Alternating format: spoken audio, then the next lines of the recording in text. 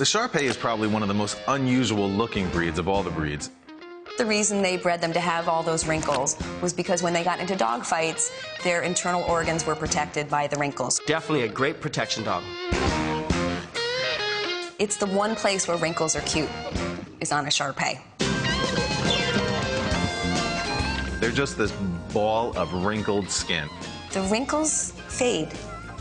Don't we all wish that wrinkles faded? As Shera-Peis get older. One Shera-Pei, two Shera-Pei. That's right. The plural for Shera-Pei is Shar-Pei. Don't worry, everybody gets it wrong. These adorable, wrinkly puppies were not always as cuddly and approachable as they seem today. 2,000 years ago, they were downright macho. The Chinese Shar-Pei was a dog bred by Chinese royalty to guard the high palace and protect the royal family.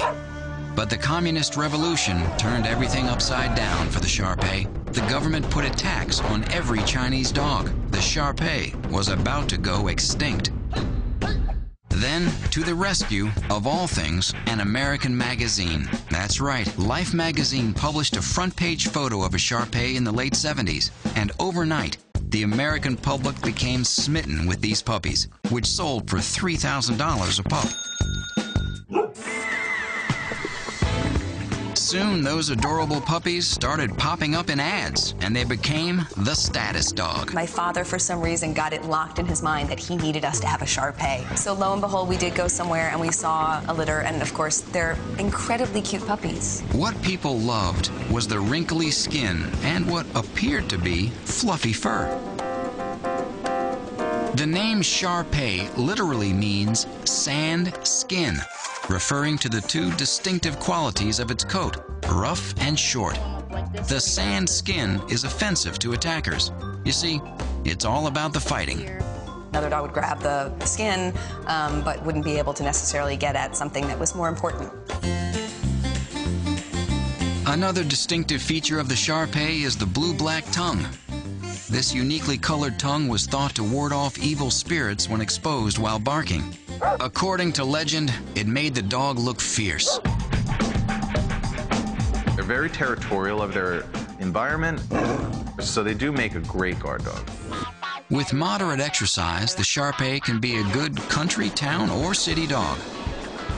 Unfortunately, overbreeding has created some health concerns for the breed, including eye diseases, allergies, and skin irritations.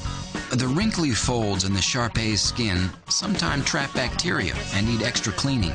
But with proper diet and regular cleaning, these dogs won't require excessive grooming. They're kind of a moderate grooming dog. They need regular bathing and they need attention paid to their skin, but regular ear cleaning and nail trimming is sufficient. It's never too early to start socializing this breed to be around young children and strangers. An experienced trainer is recommended. They are cute as puppies, but for training, they're a little hard to motivate. Shar-Pei are a loyal and devoted breed, but as a rule, do not do well with small children. This would be a dog that I would definitely have as a one-man or one-woman puppy. Overall, walk the dog every day and the Shar-Pei can live anywhere. Shar-Pei can have some health problems.